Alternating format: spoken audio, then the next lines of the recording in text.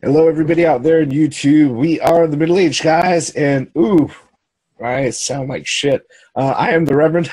The theme here. Gray Mouse 1. We're just going to go ahead and jump into our videos for this particular week. Excuse my voice. I am coming over something really, really bad. I've been dying of the plague all week. And hopefully I can actually handle croaking through the rest of these videos that we put out, and it's not going to disgust too many people, all right?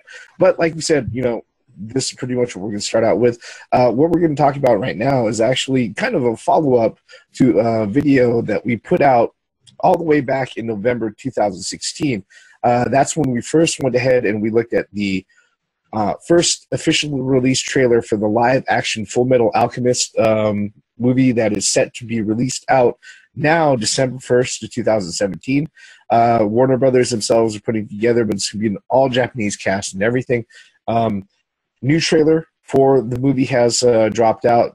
In fact, that was actually earlier this week, a few days ago. Guys, what are your thoughts on it? I know it was only 90 seconds long or something like that, but still, it was definitely something that I think it can spark a conversation. Subtitle it correctly and bring it out here. This is by Warner Brothers, and of course, it's an all-Japanese cast, Japanese movie. Yes, it's all a good sign, and looks like they're gonna go, you know, copy and paste from the manga and the anime and everything like that. So as we said before, you know, look, I have no problems. It was only a 90-second trailer, so subtitle this shit and make sure the subtitles are positioned correctly when you bring it to the fucking theater. Yeah. Bring it out here. And then we'll fucking watch it. It's as basically as simple as that. We're all Fullmetal Alchemist fans. Just do the shit correctly and bring it out. I don't have any fears about it not being done correctly because it's actually being done in Japan. Mm-hmm. That can be its own double-edged sword, but I'll come back to that in a second. True. What about you, Gray Mouse? What are your thoughts on this, sir? I'm glad that this trailer came out. This trailer kind of turned me more towards to go and seeing it now, because the first trailer, like you said, we've done a video back in November about it, and we had some reservations about it. I'm not saying it completely removed the reservations, but it did help me want to really get more interested in seeing it. You know, like you said, the pretty much like the classic cartoon. You know, they're trying to add an hour, trying to, you know, to alchemist their mother back, you know. And they actually show that, and they, you know, so I'm very interested in it now, and it looks a lot better than this trailer looks a lot better than the trailer we saw back in November. It actually showed the actor's face as Ed, and it actually showed Al in his armor. So and we did see a little bit of his arm, or Ed's arm. I think it's his right arm, I think it is. Yep. Yeah. So it got me back into it. I was like, okay, I felt it wasn't as much CG as it was previous trailer. So I mean, I think it's coming along well. And like the theme was just saying a few minutes ago, subtitle it and bring it out, and I guarantee there's a lot of American people fans of that manga would be more than interested in watching this video, or movie rather. Yeah, the movie itself is definitely something. It's an interesting thing. I'd have to say that it looks a lot better than what we initially saw back in November 2016. One of the things that I picked up on in that old trailer, like Gray Mouse was mentioning, was the fact that they didn't show the main character's face on screen at all, which really clued me off to maybe they weren't very confident in the lead's you know, acting abilities to show his face off on that a lot, or maybe they were just really early with the principal photography and the principal material that they had to cut the trailer, you know.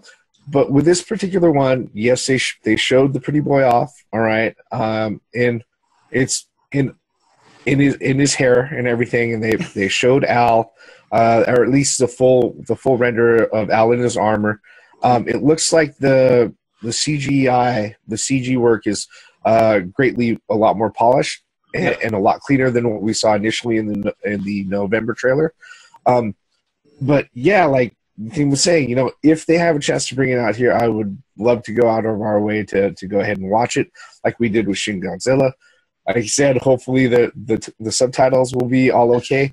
But look, if it's fucked up and they start giving out passes again, then we know how we're gonna see Infinity War in 3D fucking IMAX. All right, that's all I gotta say about that. Okay. Was there any other thoughts on this particular one? Like I said, it's only 90 seconds long. Not a lot going on, really. There's still not much to go on. Everyone's just hoping that it's not that it doesn't stray away from what we already know and love about the fucking series. Yeah, I mean, that's all that everyone really asked for. And yes, we got to see the main character's face. We got to see, you know, forming of a fucking spear and fucking concrete logs going through walls and shit and kind of stuff, you know. But again, we're just like, bring it out. I would like to see a little bit more of the enemies a little bit. I'd like to see how they're going to be done in this particular movie. But you know, by the way, sorry, December 1st, it was announced that it's going to be released on December 1st in Japan. Yeah. So that gives it a little bit more time to have trailers in there as well. So we'll see. And you'll see it right here on this channel. We'll definitely comment about it. Yeah, my only real fears about it is the fact that, you know, you have a long-standing manga series, you have a long-standing anime series, and then it turns out that they're going to have to handle an origin story, then some sort of huge fucking arc, and handle it in like 100 minutes. Okay, they can't. Well, yeah, they can, but they should. Like 300 books, 300 chapters, something like that. They can't shorten all that. Yeah, I'm shorten that into 90 minutes. I'm just saying they're not gonna do the whole thing, but you know, it's probably there are real fears that I have of the transition. But I see what you're saying, though. They need to, if they're going to end this movie, they have to end it at a certain point. Yeah. No, I think the other thing that kind of gets me too is that you know, the Attack on Titan, Shingeki no Kyojin, live action adaptation that they did, everything looked the part, but even for the Japanese crowd and critically, it wasn't critically well received over there. They pretty much panned it. It was universally declared as being pretty much a shit fest. All right, but it looked the part. Okay, and with this particular one, it looks the part. So no, I have my reservations still. You know, all right, but that's something that we'll see. You know, sometime down the future, and it's not like the folks in Hollywood or the folks in Japan, the movie studios are going to stop making this stuff. As long as there's always new manga and anime coming out, they're always going to be looking at ways to go ahead and adapt this. You know, I got one more thing to say. I'm sorry to talk over you, but Warner Brothers, right? Yes. So that's kind of almost, sort of, kind of guaranteed to come out here. In some sort of distribution. Doesn't mean it's going to hit theaters. So, it doesn't mean that it's going to hit theaters. It may just go straight to DVD. So that's okay. Yeah. But like I said, you know, subtitled.